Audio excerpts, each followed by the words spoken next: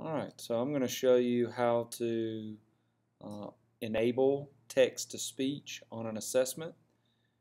This is a preview, so it'll look a little different, but online testing tool settings, you're going to click Show, and right here where it says text-to-speech, you're going to enable, and this is a preview of the assessment, so we're going to continue.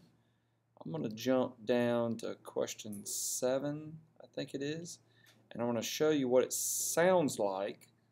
I'm going to show you what it sounds like what a student, this is what a student would see on their assessment, and if they had their earbuds in or their headphones on and they wanted this question read to them, all they have to do is click this play button right here. A 25-foot ladder is leaning against the top of a gymnasium building. The bottom of the ladder is 11 feet from the building, as shown in the diagram below. Which expression is equivalent to feet, the height of the gymnasium building? A. Feet.